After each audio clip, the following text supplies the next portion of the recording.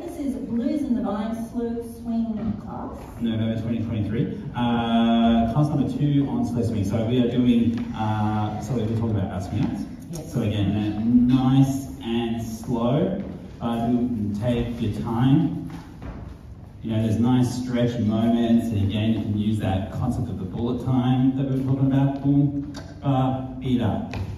We talked a little bit about keeping your footwork clear. Just because the music's slow doesn't mean you can kind of get all sloppy, because then it makes it very hard to spend time with your partner. Yeah. Then we did a cross hand hold. We did. So we did a swing out from open, close, sorry.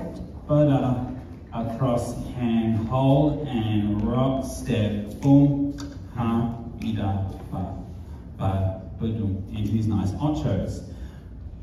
Now for leading the ochos, it is straight across the follow. Do you want to do that as you're back towards the camera? So yeah, I'll do a slight diagonal, maybe this direction. Okay. So it's rock, step, cross, cross, cross, cross. And I maintain a nice stable arm as well. I'm not kind of, like I said before, doing aeroplanes and not noodly. Yeah. I'm not a little 5-year-old going, so.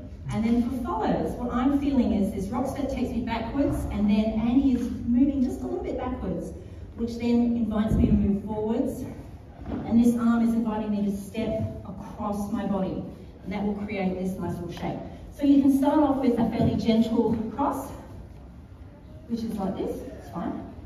Once you get the hang of it, you can really work into that rotation. Keeping the shoulders facing forward. Yeah, it's got a bit more pulse in it as well, in that sense, like not pulse, but just pulse of the dancing. I think of it as drive. Drive, yeah. And then also, yeah, that's basically it. Always, you will need to use your stomach muscles to maintain your balance through this.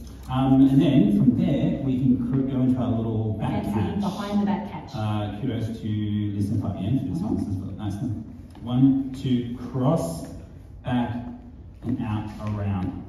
So let's do that this way. Orientation. Yes. So from this orientation, I'm going to go rock. So I'm going to go rock, step, down, step. So at this point, we're like sliding doors, moving past each other. This is count 4. We want to get to this point. 5, 6, 7, and 8. So it's just step, step, drop the triples. The intention here is I want my follow behind me in the same orientation. So I'm 1, 2, 3, 4. If Andy lets go and I move out the way. 4. Torso has turned, upper torso, shoulders have rotated a little bit to allow that catch, but I'm still facing forwards. I'm not here with my shoulder popped. And that'll feel bad. And I can really feel that Andy has stepped across in front of me. And so to release that, we've got this direction. Andy leads me away, across in front of him, turn, turn.